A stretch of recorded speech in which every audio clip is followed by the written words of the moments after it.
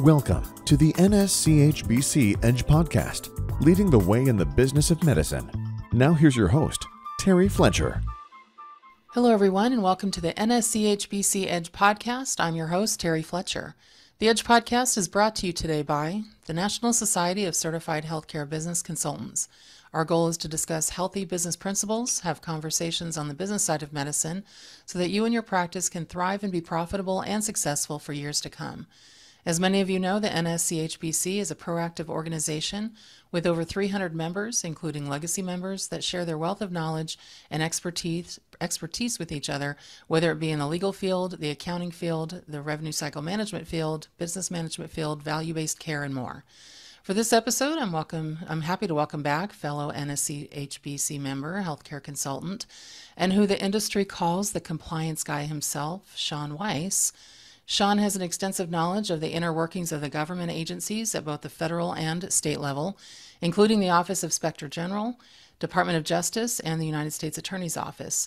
Sean represents the voice of healthcare providers, medical societies, and integrated health systems on key legislative issues with members of Congress and other government agencies and governmental agencies such as the Office of Inspector General that often rely on Sean for guidance on interpreting complex Medicare guidelines, regulations, and statutes. Sean also primarily focuses on defense work on behalf of the physician. And Sean, we are happy to have you here today. Well, thank you so much, Terry. It's a pleasure to be back on this podcast and to get an opportunity to hang out with you again. Yeah, and for those of you who don't know it, Sean and I also collaborate on a couple of different podcasts. So we're both on Sean's podcast, which is the Compliance Guy Roundtable. We do a hashtag Terry Tuesday. You all know my Codecast podcast, so it's fun to get on the business side of medicine. We're going to have a little bit of a departure today. And our topic is healthcare and politics. I know some of you are like, uh-oh. And shout out to one of our members, Adam Middleton, who listens to us while he jogs. And so he's going to be like, oh, this will be fun. But we are in an election year once again, and you cannot turn on a TV or get on social media without seeing some kind of commercial or mudslinging from the candidates. And it does seem that Medicare and HHS are always a topic of discussion, if not being attacked. So Sean and I are going to take a bit of a deep dive today in what to look for in this climate of politics and healthcare, what to be proactive in, and how to navigate through these political waters. So a lot to kind of talk about, really kind of take a look at.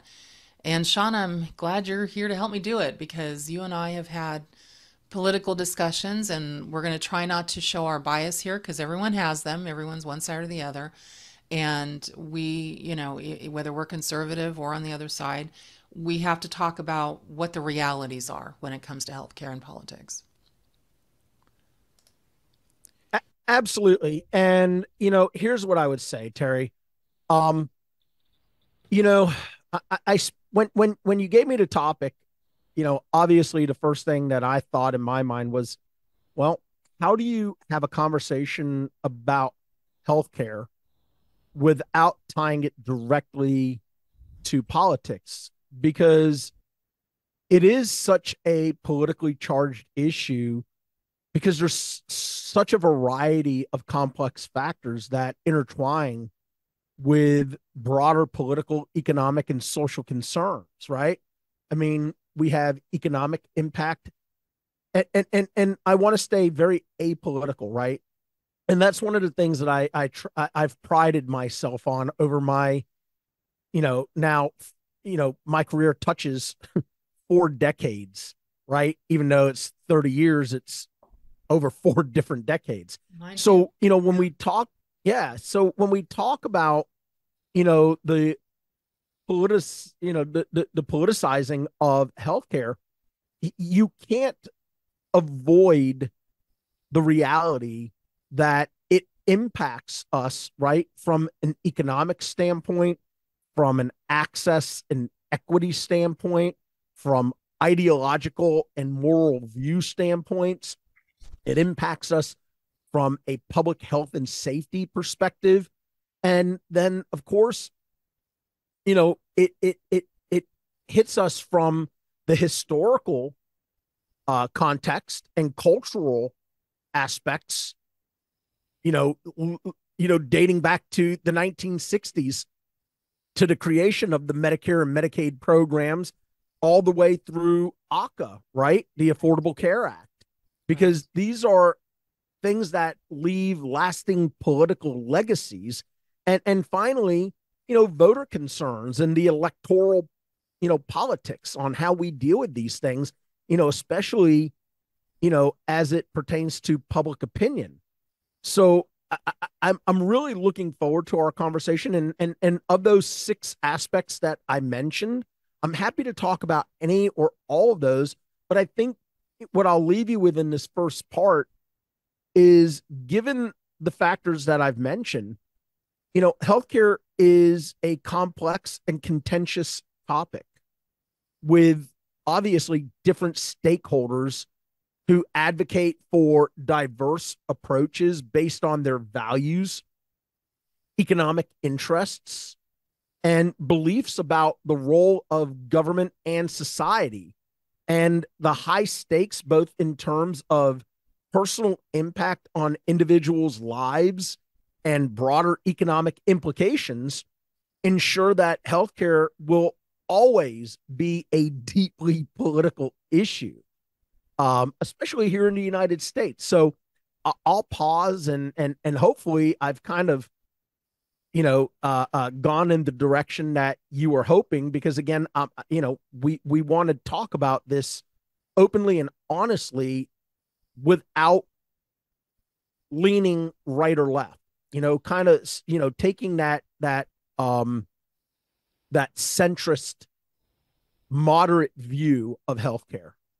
Yeah, I think the one thing that is tough for me is, there used to be this show on called West Wing, and it was based on the Democratic opinion, but I thought it was very fair in showing both sides of things. And one of the things I remember that was being said by one of the characters is, he said, and I'll quote, "The beauty of the federal budget is that no one understands it." And to me, that's not the beauty, that's the detriment. And when you look at that, I bring it into Medicare and again, politics, because it seems like instead of doing what's right, everyone's just trying to get elected or reelected.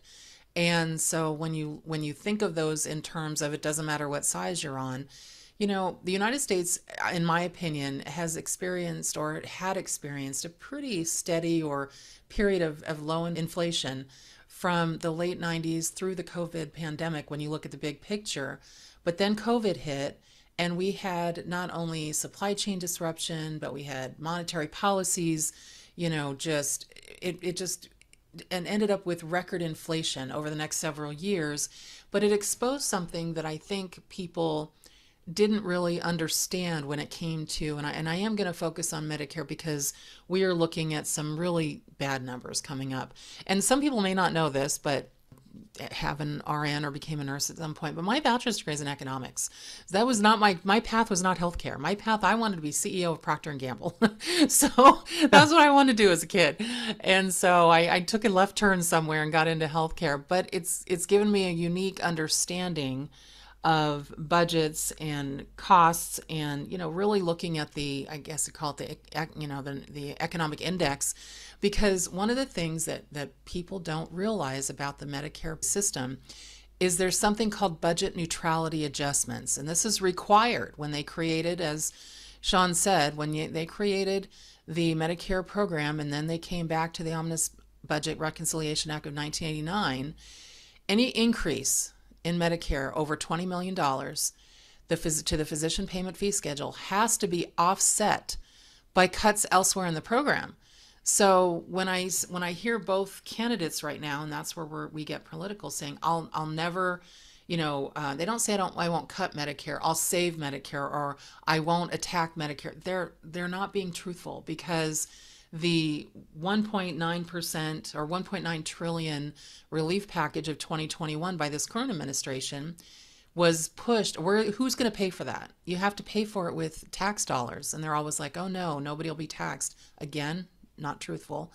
And it's coming out of Medicare. They find these agencies, these government plans that consistently make money. And so we're going to have an additional 4% reduction. It's called the Pay As You Go Act. That was pushed a couple of years.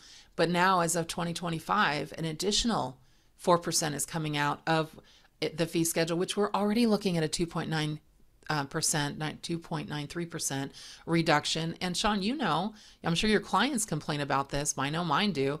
We still have a sequestration of 2% from the Obama years with the when they raised the debt ceiling in 2013. And it's like they Right. keep coming back to the Medicare program. And according to AMA, and I'm on their website right now, it says Medicare physician payment has dropped 22% adjusted for inflation between 2001 and 2021, and another 4% since this current administration's in office, 2021 to 2023, because of the requirement of that budget neutrality. And they keep adding services. They don't realize, and you and I probably to ad nauseum, where I've been talking about that complexity add-on. Now they give money to caregivers that have no clinical background. There's, I appreciate the expansion of behavioral health, but there's certain things that they're saying we're going to pay for, and there's only one pie.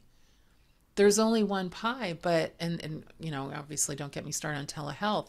And I think where it comes back to politics, and correct me if I'm wrong, is again, everyone's trying to get elected. So then they say, well, we're going to do this, and they don't realize how detrimental that is to Medicare and even Medicaid when they take money out of it that has nothing to do with healthcare.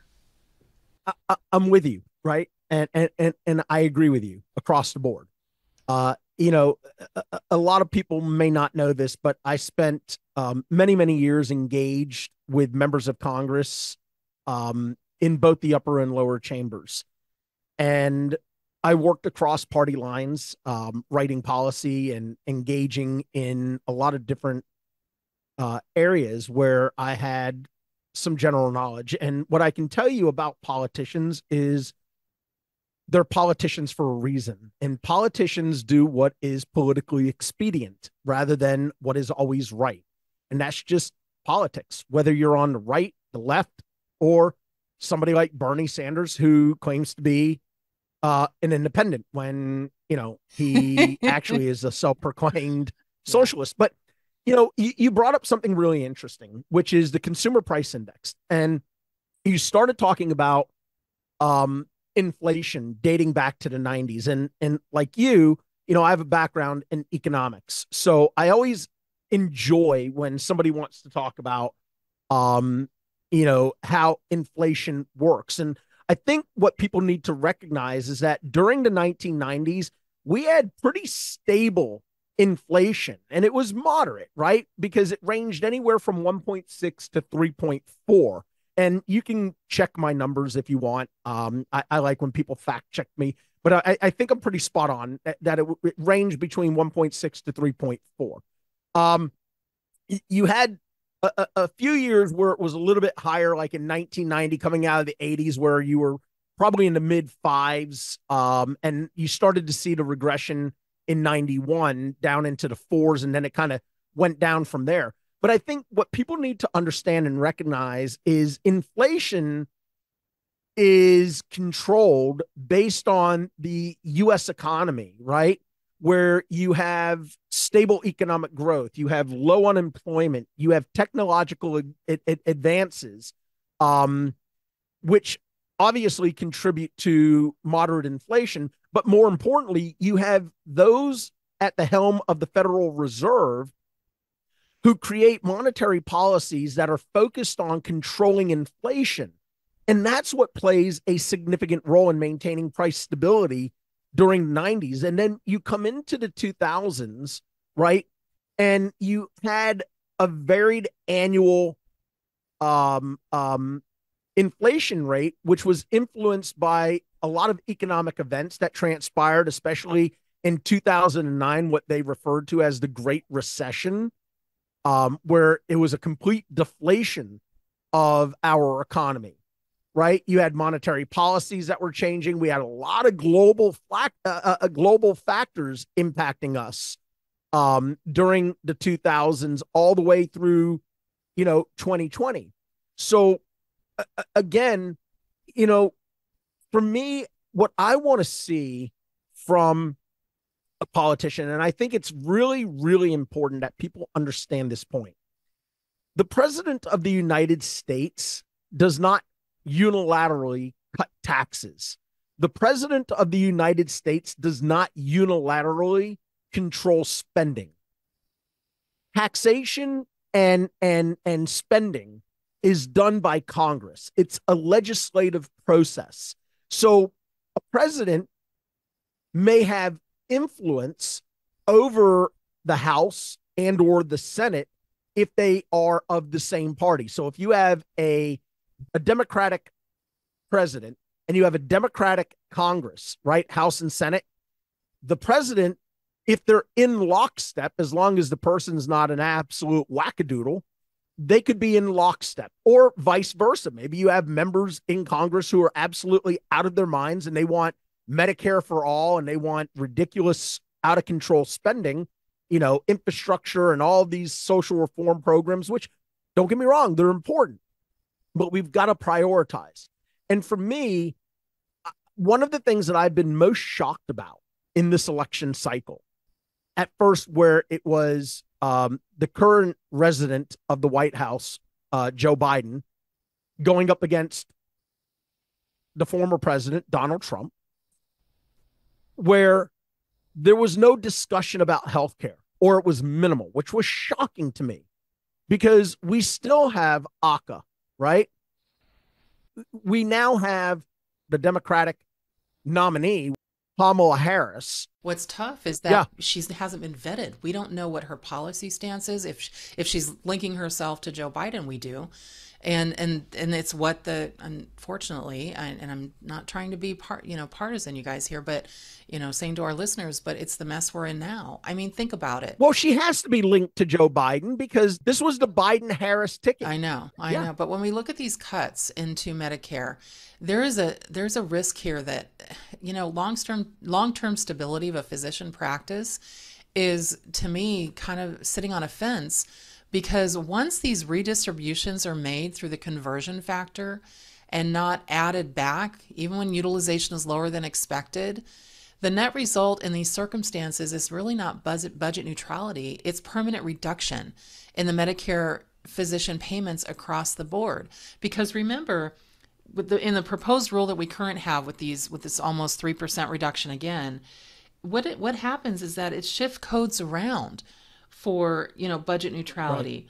So increases in one place, but then across the board they have to decrease to pay for the extra things they do. And also remember, to our listeners, budget neutrality does not apply for hospitals, nursing facilities, hospice care, ambulatory surgery centers. They get mandated updates. This is for physician fee schedules, which is what Sean and I primarily work in. And this imbalance has resulted in spending per enrollee for other parts of Medicare, and that's increasing over the last decade. They said from 3.6% to 42%, even as spending on physician services has dropped per enrollee by 1%. So, and this is coming right from the AMA. This comes right from the OMB website. It's so sad to me to see the decline. And let's say that either candidate is saying, we're not going to attack Medicare, we're going to keep it the way it is. That's not good enough.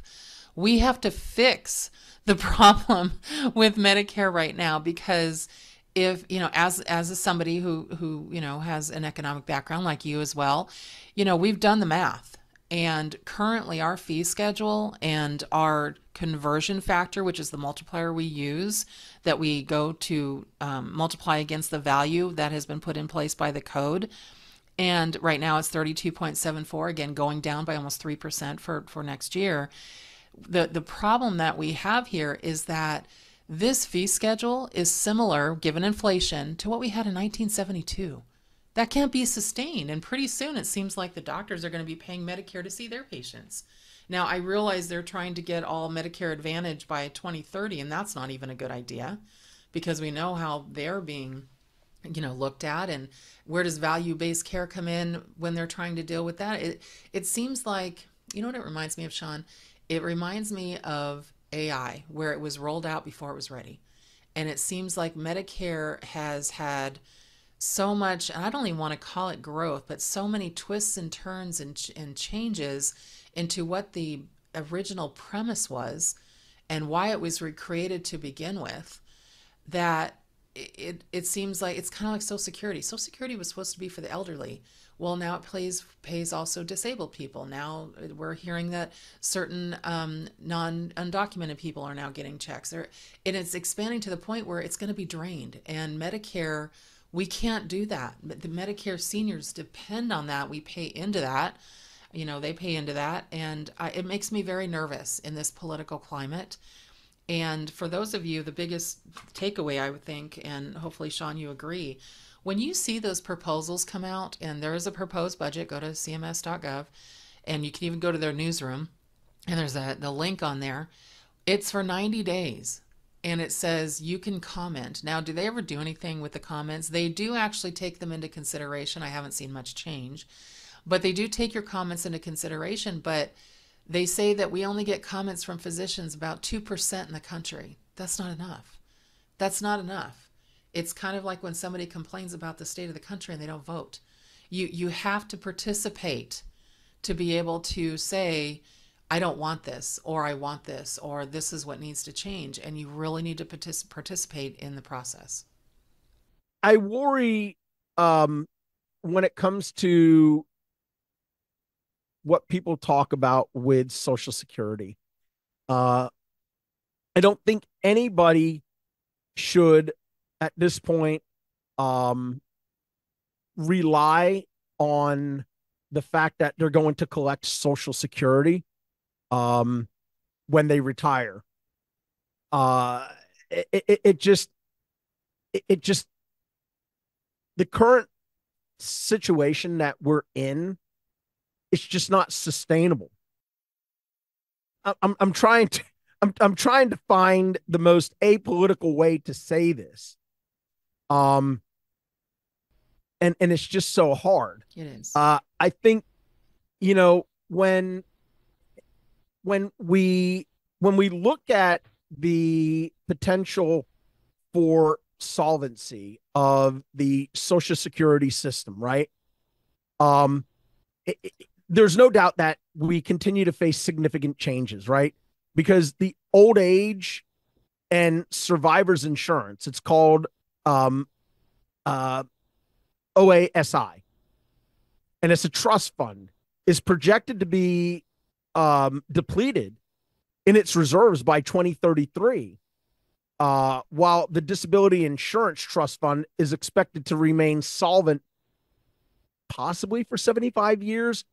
But if no changes are made, the combined Social Security trust fund will become insolvent by 2035. That's what I read too. Which means 11 years.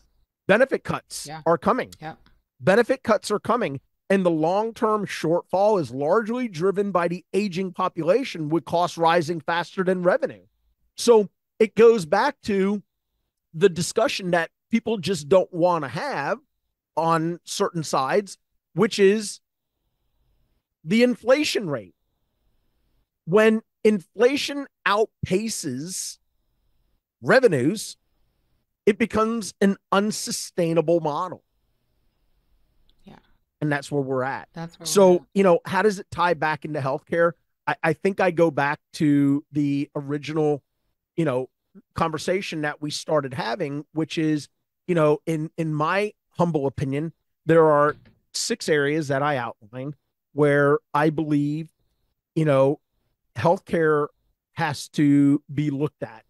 And we've got to look at it from an economic standpoint. We've got to look at it from a social standpoint. We've got to look at it from a quality of care standpoint. We've got to look at it from a holistic standpoint to be able to understand where we've been to where we're going, and to find ways other than cutting physician reimbursement to make the programs remain solvent. I don't anticipate Medicare being around when I'm ready for it. And that's in, what am I? I'm 50. So you could take Medicare at 65. So 15 years from now, I'm not expecting Medicare to be around. So, am I sticking money into certain things like Bitcoin? Yeah. Am I hiding money under my mattress? Probably. But, am I buying investments and commodities like gold and silver and stuff like that? Sure. But, what is the landscape going to look like? And, I think this is the other key factor, Terry, that one of the reasons why I love being a member of NSCHBC is the diversity of the organization, with it being made up of attorneys, CPAs, business professionals, healthcare consultants. It's just an incredible melting pot of knowledge and professionals. And it allows us to be able to have this kind of a discussion without it turning into, well, you're a Republican or you're a Democrat. No, I'm an American, first and foremost, concerned about the current state of our republic and where it's going for the future. Right. And just to kind of wrap this up too, the biggest takeaway I just really want to give to our listeners is that you can't stand by and wait to see what happens. You need to participate in the process. You need to make sure you are contacting Congress, you're contacting your associations, they're your lobbying effort, that you are commenting and reading through those proposed rules on your fee schedule. You can't have one of your staff member, come to you and say, oh, they're looking at another 3% cut. You roll your eyes and go back to work. You can't do that. You need to go through, sit down, read it, even sit with a consultant, get if you just want the Cliff Notes, and basically say, okay, where do I, comment? And it's important because we need not just primary care doctors, we need specialty physicians, surgeons. We need all of you to really step it up this year. Otherwise, it's just not going to be fixed. And it needs a fix, not a Band-Aid. Not, our politicians bloviating that they won't touch Medicare. That's what I was looking for. They're saying we won't touch Medicare. It needs to be touched. It needs to be fixed. It needs to be funded. And they need to stop touching it for, their packages of tax, whatever they want to call it. Go to, there's so much, and they call it pork. There's so much things that the budget, pays for that they could go tax something else. If anyone's ever seen the movie Dave, you need to go watch it. It's pretty funny. It's just supplanting someone who looks like the president because he had a medical emergency, pretending to be the president, and then he has to go in and try and cut the budget. And he comes in with, his accountant from his real job. And he goes, God, if I ran my checkbook this way, I'd be out of business in 2 minutes. And we're like, we know. So, just look and see, some of the things that they pay for. They pay for funding to see if you like the car that you have. They're just little stupid stuff that they could be attacking. And yes, I am getting a little more political now, but I just felt like there needed to be a little bit of a rant, a little bit of a conversation. And we have never done healthcare and politics. And I think it's important because unfortunately, they're intertwined. Your politicians are there to get votes. You're there to get paid for what you do and to treat your patients. And if you don't pay attention, if you don't participate, if you don't have a voice, you won't be getting paid any longer. And your seniors' access to care is not going to be there. So, well, we'd like to thank Sean for being our guest on the podcast today. Sean, thank you very much for being here. It's my pleasure. Always enjoyable. To find it and contact Sean, you can go to the NSCHBC website at nschbc.org and click on Find a Consultant. Type in his first name, Sean, S-E-A-N, and his information will appear. You can also go to doctorsmanagement.org, and that, is it .org or .com? It's actually doctors-management.com. Okay, and you will find Sean's information. Also, as a reminder, nschbc.org website offers monthly free webinars on a variety of topics, as well as quarterly Medicare regulatory updates. Please go to nschbc.org and click on the tab Upcoming Education. We have a variety of topics for 2024 that you don't want to miss. Our next Medicare third quarter update webinar is Tuesday, September 21st at 11 a.m. Eastern Time. I am the speaker for that. Again, go to nschbc.org to register. That's it for us today, everyone. Make it a great day, a great rest of your month, and thank you for listening to the award-winning NSCHBC Edge podcast. I'm your host, Terry Fletcher. Thank you for listening to the NSCHBC Edge podcast. Join us on the second Tuesday of each month as our consultants tackle the complexities of navigating the business of medicine. You can reach us on the web at nschbc.org, the National Society of Certified Healthcare Business Consultants.